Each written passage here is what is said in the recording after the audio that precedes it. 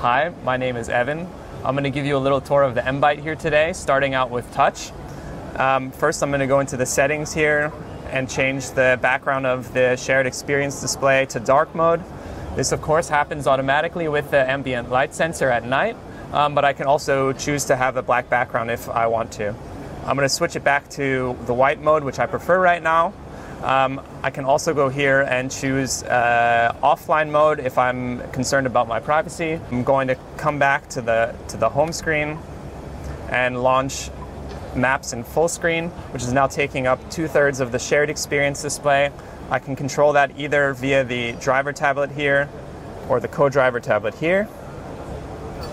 I can then swipe down to enable split screen mode through quick access, and that allows me to launch another app here on the co-driver tablet, for example, media, and then I can click play a song, swipe back, choose a different playlist or favorite, and play that through here on the co-driver tablet.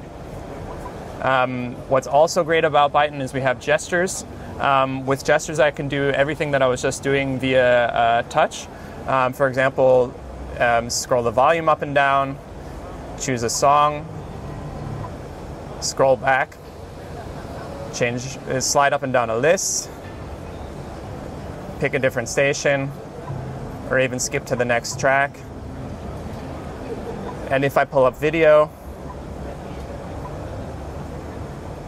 I can start a video and then take that from a small screen to full screen view.